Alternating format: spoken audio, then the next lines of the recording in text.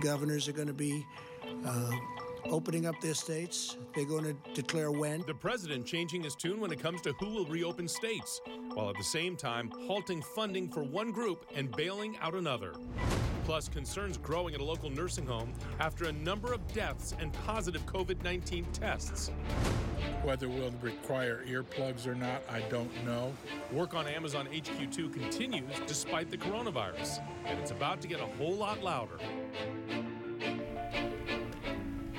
Right now at 11, the number of coronavirus cases in the United States has passed 600,000. That's according to Johns Hopkins University. Close to 50,000 have recovered. And we're also learning now of the economic measures locally and nationally to keep economies afloat. Tonight, D.C.'s police union posting to Facebook saying that the mayor has approved hazard pay for any city employee like officers and firefighters who have to show up for work. It's a $14 per diem and up to $140 per pay period. Metro is now asking all passengers, rail and bus, to wear masks while using the transit system. It will not deny boarding for people who do not. And this afternoon, the president announced that he is withholding funding from the World Health Organization, accusing that group of misleading the public on how COVID-19 spreads before declaring a pandemic. We will have much more on our coronavirus coverage in just a minute, but first, it's mid-April, but we've got temperatures headed down near the freezing point. We saw some snow showers in western Maryland, in Frostburg and points west, and at those higher elevations. Stormwatch 7 meteorologist Steve Rudin now with the forecast. Steve, maybe some more snow mixing in tomorrow. This is quite unusual. Yeah.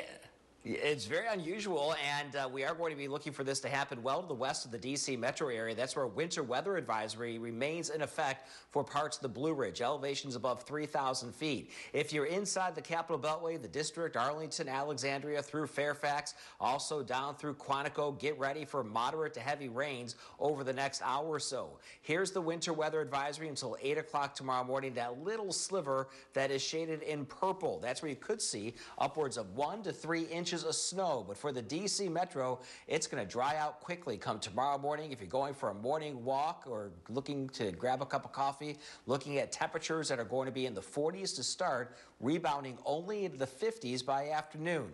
I have details coming up about the rest of the week and looking ahead to sort of an up and down forecast for the weekend. More on that in just a few minutes. All right, Steve, we'll see you then. Thanks. Tonight, we are learning more about a Silver Spring nursing home getting caught very hard by coronavirus. Nearly a half a dozen residents have died from the virus and several employees have COVID-19. ABC 7's Annalisa Gale now with this developing story.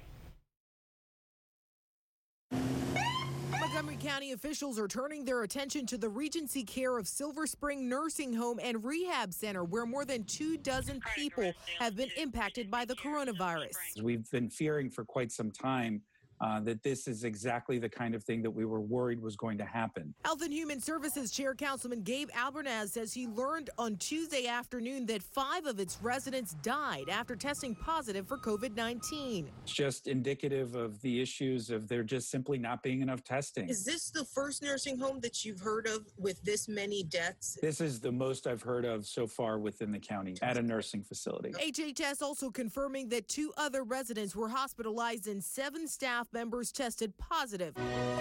But at last check on Facebook, Regency Care of Silver Spring hasn't shared updates on the cases. It's definitely troubling. I think the notification and the communication when there is such a concentration and something that we're going to have to track closely. And they did not share details in a statement to 7 on Your Side, but they say they are adhering to CDC guidelines and the safety and security of residents and staff remains a priority. Do we think the death toll is going to continue to rise? It's hard to say without knowing the specifics, but if you have a number of staff members who continue to report to work and had it, then we know how quickly this spreads. And an attorney for the nursing home says they are working with